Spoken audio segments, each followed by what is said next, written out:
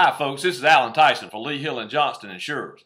Whee doggy, back the tractor off my head, mama, I can't breathe. Well, who could have ever thunk it? For the first time in the rivalry's history, a team scored 50 points in one game as our Bluebirds put something on them purple paladins that Oral Roberts can't get off last Saturday at Glen Bryant Field, sticking at least 10 points on the board in every quarter and scoring 6 rushing touchdowns en route to a convincing 50-20 victory. The win improved our overall record to a perfect 6-0 and solidified our ranking as the #1 FCS team in the country. That's what I like about the South. As for today, our Eagles take on Presbyterian College for only the 3rd time in history and the first time ever in Paulson Stadium. These so-called Scottish Warriors have slipped into town from the Palmetto State with their only hope being to catch our men in blue getting ahead of themselves. Sorry, boys, but we play them as we come to them.